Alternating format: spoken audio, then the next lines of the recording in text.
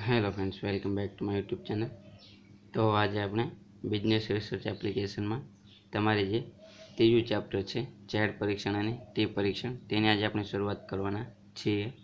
તો આની અગાઉ આપણે આ ચેપ્ટરનો જે બીજા 17માં જે દાખલો પૂછવાનો હતો તેનું આપણે સોલ્યુશન કરાયેલું છે, તેનો એક વિડીયો આપણે મૂકેલો છે, તો તે તમે જોઈ લેજો, આપણે પ્લેલિસ્ટમાં મૂકી દઈશું। તો આજે આપણે આ જે ચેપ્ટર છે ત્રીજું ઝેડ પરીક્ષણ અને ટી પરીક્ષણ તેનો જે દાખલો 2018માં પૂછવામાં આવ્યો હતો, તો આજે આપણે આ દાખલાનું સોલ્યુશન કરવાના છીએ। તો આજના વિડીયોમાં એન્ડ સુધી બન્યા રહેજો। તો 2018માં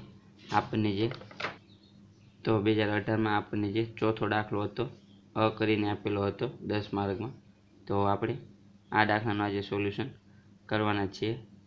તો ચાલો આપણે સૌથી પહેલાં આની રકમ જોઈએ, ત્યાર પછી આનું સોલ્યુશન કરીએ। તો સૌપ્રથમ આપણે જોઈએ તો આપણને રકમમાં આપેલું છે કે બાળકોને બે પ્રકારના ખોરાક એ અને બી આપતા તેમના વજનમાં વધારો થયેલ નીચે પ્રમાણે છે।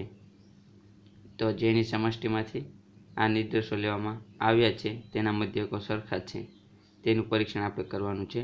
એટલે કે જે સમષ્ટિમાંથી આ નિર્દેશો લેવામાં આવેલા છે, નિર્દેશ 1 અને 2, તો તેના મધ્યકો સરખા છે કે નથી તેનું આપણે પરીક્ષણ કરવાનું છે। તો જ્યારે તમને આ રીતનો દાખલો પૂછાય તો સૌથી પહેલાં તમારે જોવાનું કે દ્વિપુચ્છી પરીક્ષણ છે કે એકપુચ્છી। તો દ્વિપુચ્છી પરીક્ષણમાં શું હોય, તો બંનેની આપણને કીધું હોય કે બંને સરખા છે કે નથી। એટલે કે જ્યારે તમને એવું કીધું હોય કે જે સમષ્ટિમાંથી નિર્દેશો લેવામાં આવ્યા છે તેના મધ્યકો સરખા છે કે નથી, તો જ્યારે સરખા શબ્દ વાપરેલો હોય એટલે કે બંને સરખા છે કે નથી તેનું આપણે પરીક્ષણ કરવાનું। તો દ્વિપુચ્છી એટલે કે બંને સમાન છે કે નથી, માત્ર આપણે તેનું પરીક્ષણ કરવાનું છે। આ સિવાય તમને એમ કીધું હોય કે બંને મધ્યકો વચ્ચેનો તફાવત સાર્થક છે કે અસાર્થક છે, ફક્ત તે આપણે જોવાનું હોય તો પણ દ્વિપુચ્છી આપણે પરીક્ષણ ગણાશે।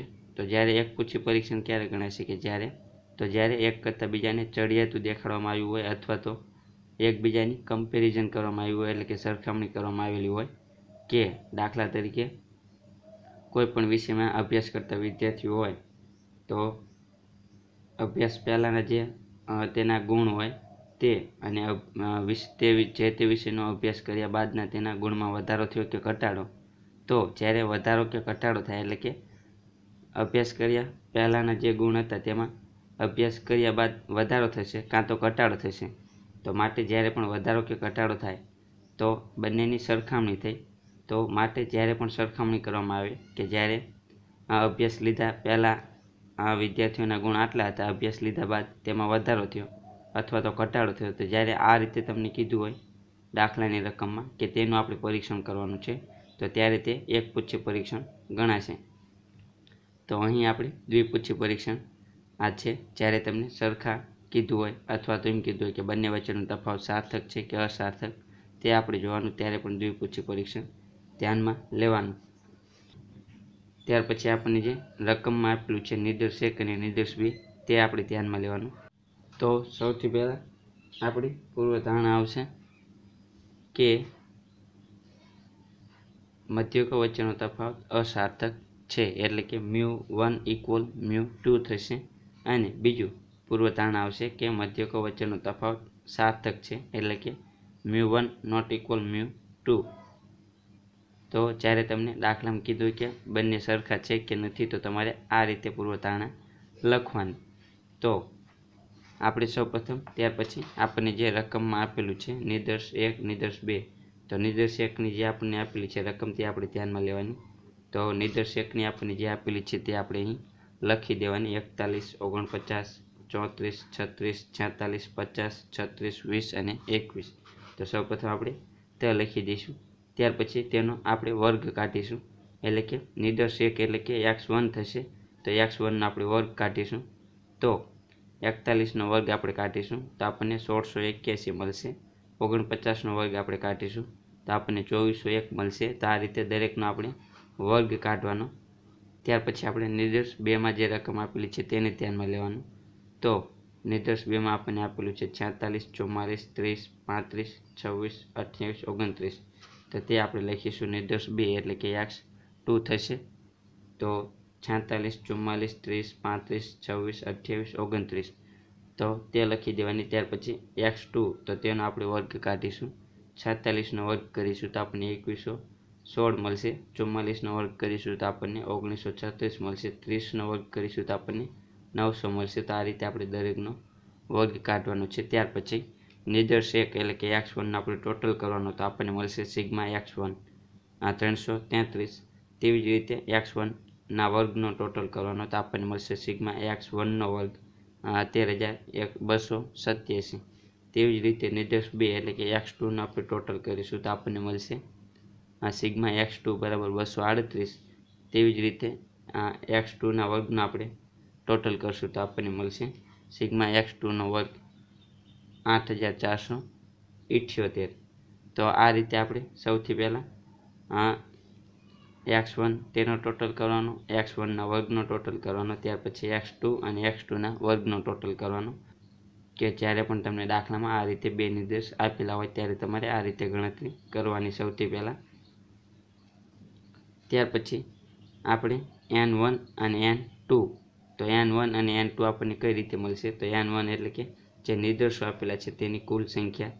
તો 1 2 3 4 5 6 7 8 ને 9 ટોટલ 9 તો આવશે n1 બરાબર 9। તેવી જ રીતે n2 એટલે કે નિર્દેશ 2 તો નિર્દેશ 2ની આપણે જોવાની કુલ સંખ્યા 46 44 એટલે કે 1 2 3 4 5 6 7 તો n2 બરાબર આવશે 7।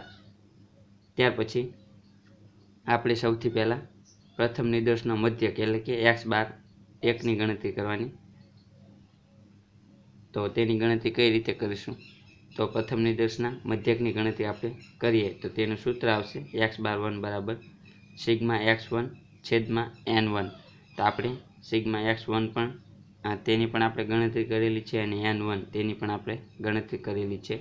તો તે હવે આપણે સૂત્રમાં મૂકશું તો સિગ્મા x1 એટલે કે 333 આવશે અને છેદમાં n1 તો n1 આવશે 9। તો આપણને મળશે x12 બરાબર 37 મળશે એટલે કે પ્રથમ નિર્દેશનો મધ્યક 37 મળશે। તેવી જ રીતે બીજા નિર્દેશનો મધ્યક તો તેમાં પણ તે જ રીતે આવશે x12 બરાબર સિગ્મા x2 છેદમાં n2 તો સિગ્મા x2 આવશે એનો આપણે ટોટલ કરો 238 તો તે આવશે અને n2 એટલે કે 7 તો તે આવશે। તો આપણને મળશે બીજા નિર્દેશનો મધ્યક 34। તો આ રીતે સૌથી પહેલાં તમારે જે તમને નિર્દેશ આપેલા હોય તેનો વર્ગ કરી અને તેનો ટોટલ કરી દેવાનો। ત્યાર પછી n1 અને n2 આપણે લખી દેવાનો। ત્યાર પછી મધ્યકની ગણતરી કરવાની। મધ્યક ગણતરી કરવા માટેનું સૂત્ર સાવ સહેલું છે સિગ્મા x1 છેદમાં n1 અને x12 માટે આપણે શોધવું હોય મધ્યક તો સિગ્મા x2 છેદમાં n2। હવે આપણે વિચરણની ગણતરી કરવી પડશે તો તેની ગણતરી કરવા માટે સૌપ્રથમ આપણે સિગ્મા x1 માઇનસ x12નો વર્ગ તે આપણે શોધવું પડશે।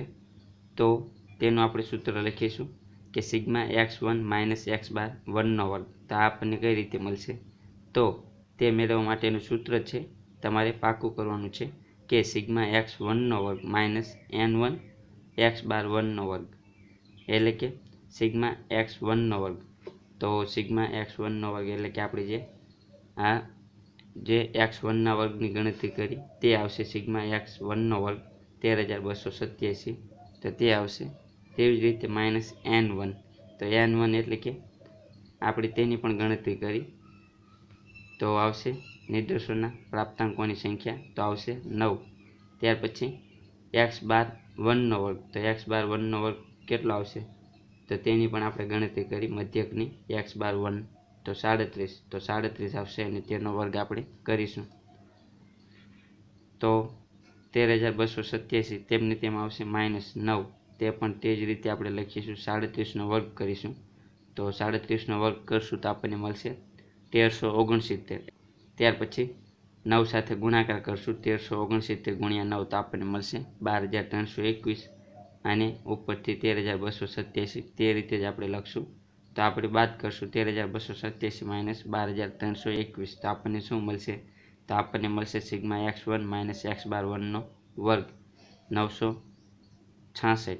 હવે આવી જ રીતે આપણે સિગ્મા x2 માઇનસ x12નો વર્ગ શોધીશું તો તેનું પણ તે જ રીતે સૂત્ર આપણે લખવાનું કે સિગ્મા x2 માઇનસ x બાર 2નો વર્ગ, તો તેનું સૂત્ર આવશે કે સિગ્મા x2નો વર્ગ માઇનસ n2 x બાર 2નો વર્ગ. તો આની પણ આપણે ગણતરી કરેલી છે, એટલે કે આપણે જે x2 છે તેનો વર્ગ જે કાઢેલો છે તેનો ટોટલ આવશે તો કે સિગ્મા x2નો વર્ગ 8478. તો તે આપણે ધ્યાનમાં લઈશું 8478. ત્યાર પછી n2 અને x બાર 2નો વર્ગ, તો n2 આવશે 7, n2 આવશે 7 અને x બાર 2, તો x બાર 2 આવશે 34. તો તે આપણે લખીશું કે n2 આવશે 7, x બાર 2 આવશે 34 અને તેનો વર્ગ કાઢીશું તો 8478. તેવી જ રીતે આપણે લખવાના માઇનસ 7 આવશે n2 બરાબર 7 અને 34નો વર્ગ આપણે કરીશું તો આપણને મળશે 1156. તો ત્યાર પછી 1156 ગુણ્યા 7 કરશું તો આપણને મળશે 8092. તો 8478 માઇનસ 8092 તો આપણને મળશે 386. તો આ આપણને મળશે સિગ્મા x2 માઇનસ x બાર 2નો વર્ગ. તો સૌપ્રથમ આપણે આની ગણતરી કરવાની, ત્યાર પછી આપણે xનો વર્ગ શોધીશું, વિચલનની ગણતરી કરશું. તો તે માટેનું સૂત્ર શું આવશે? તો આપણે જે આ ઉપરની ગણતરી કરી બંનેની x1 માટે અને x2 માટે તે જ આવશે સૂત્ર આનું. તો સિગ્મા x1 માઇનસ x બાર 1નો વર્ગ plus sigma x2 minus x બાર 2નો વર્ગ, તેવી જ રીતે છેદમાં n1 પ્લસ n2 માઇનસ 2. તો સૌથી પહેલાં આપણે સિગ્મા x1 માઇનસ x બાર 1નો વર્ગ, તો તેની આપણી ગણતરી અહીં કરેલી છે. સિગ્મા x1 માઇનસ x બાર 1નો વર્ગ, તો આપણને કેટલા પ્રાપ્ત થયા? 966. તો તે આપણે લખવાના 966 plus sigma x2 minus x બાર 2નો વર્ગ, તો આપણને કેટલા પ્રાપ્ત થયા? 386. તો તે લખવાના છેદમાં n1 પ્લસ n2, તો n1 આપણને કેટલા પ્રાપ્ત થયા? 9 અને n2 આપણને કેટલા પ્રાપ્ત થયા? 7 માઇનસ 2ના 2. તો આ બંનેનું ટોટલ કરશું 966 પ્લસ 386 તો આપણને મળશે 1352 છેદમાં 9 પ્લસ 7 એટલે કે 16 મળશે. 16માંથી આપણે 2 બાદ કરશું તો આપણને 14 મળશે. ત્યાર પછી 1352 છેદમાં 14 તો આપણને મળશે s નો વર્ગ 96.57. તો ત્યાર પછી આપણે s નો વર્ગ દૂર કરીશું તો ફક્ત આપણે s ની ગણતરી કરશું તો 96.57 વર્ગ દૂર કરવા માટે આપણે તેનું વર્ગમૂળ કાઢીશું. તો 96.57નું વર્ગમૂળ આપણે કાઢીશું તો આપણને કેટલા મળશે? 9.83. તો s બરાબર આવશે 9.83. ત્યાર પછી આટલી ગણતરી કર્યા બાદ આપણે આગળ ટીની ગણતરી કરવાની છે. તો તેની ગણતરી કરવા માટેનું કયું સૂત્ર આવશે? તો તેની ગણતરી કરવા માટેનું સૂત્ર આવશે કે T3 બરાબર માનાંકમાં આ જે બંને આપેલું છે તેને માનાંક કહેવાય, તો માનાંકમાં x બાર વર્ગ માઇનસ x બાર 2 છેદમાં s ગુણ્યા વર્ગમૂળમાં n1 ગુણ્યા n2 છેદમાં n1 પ્લસ n2. તો આ તેનું સૂત્ર આવશે T3 આપણે શોધવા માટેનું. તો સૌથી પહેલાં x બાર 1 માઇનસ x બાર 2, તો આપણે તેની ગણતરી કરેલી છે. x બાર 1 એટલે કે પ્રથમ નિદર્શનો મધ્યક, x બાર 2 એટલે કે બીજા નિદર્શનો મધ્યક. તો x બાર 1 તો આપણને 37 પ્રાપ્ત થયા, બીજા નિદર્શનો મધ્યક આપણને 34 પ્રાપ્ત થયો.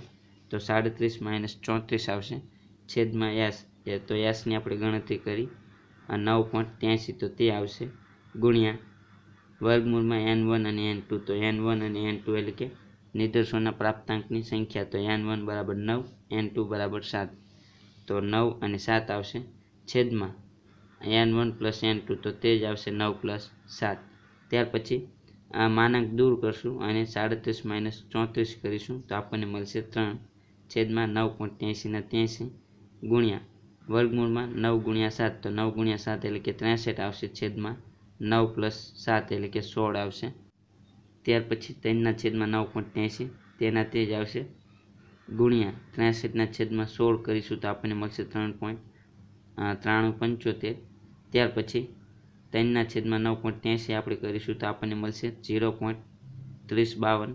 તેવી જ રીતે 3.9375નું વર્ગમૂળ આપણે કાઢીશું તો આપણને મળશે 1.98. તો ત્યાર પછી 0.3052 ગુણ્યા 1.98 કરશું તો આપણને મળશે ટીસી બરાબર 0.61. તો આ આપણને મળશે આગણક ટી. ત્યાર પછી આપણે સ્વતંત્રતાની માત્રાની ગણતરી કરવાની, એટલે કે ડિગ્રી ઓફ ફ્રીડમ. તો તેની માટેનું પણ સૂત્ર આવશે કે n1 + n2 - 2.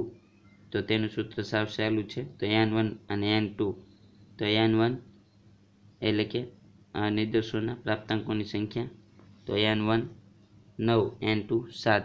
તો 9 + 7 - 2, 2 ના 2, તો આપણને મળશે 14. તો સ્વતંત્રતાની માત્રા આવશે 14. તો આપણને દાખલામાં આપેલું જ છે, તો જેથી આપણને ખ્યાલ આવી જશે. તો આપણને દાખલામાં આપેલું છે ટીની કિંમતમાં કે 5%ની સાર્થકતાની કક્ષાએ ડિગ્રી ઓફ ફ્રીડમ કેટલું 14.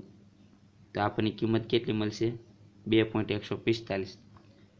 તો ડિગ્રી ઓફ ફ્રીડમ આપણને પ્રાપ્ત થશે 14.